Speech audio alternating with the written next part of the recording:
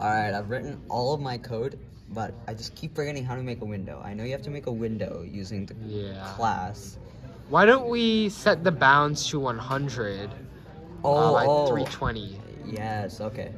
So we'll have it at 100, 100. And it should be 320, 240. That's the size we should have. Yes, that's like the optimal size right there. And then we want to make it so once you press the X button, it just closes. Yeah, so let's do. I think that's exit on close. Set default close operation, and then exit on close. Yep.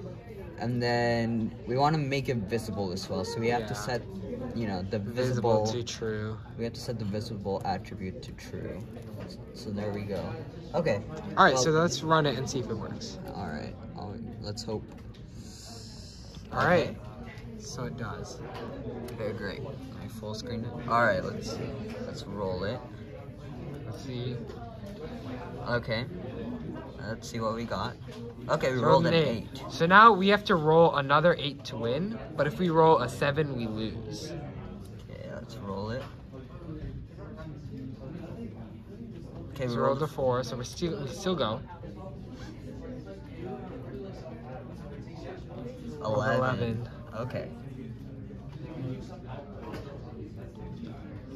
So rolled a 7, so we lost. We lost. Okay. But it's alright. So let's see if our last operation worked.